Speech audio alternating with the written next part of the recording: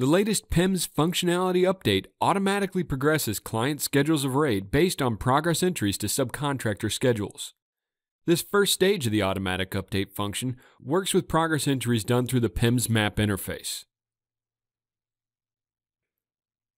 When progress is entered against a subcontractor schedule of rates on the progress entry screen, the client will automatically update. This is done based on a table of relationships between subcontractor and client schedules.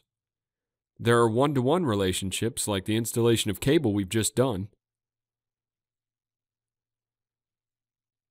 and many-to-one relationships like the installation of an FDH cabinet.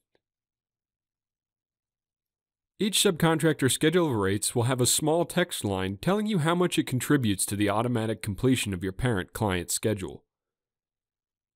The green Edit Quantity box is available to Lend-Lease staff members, and when clicked, unlocks the Client Schedule of Rates quantity box for manual entries when required. Automatic update functionality with progress imports and other methods of progressing schedules is coming soon.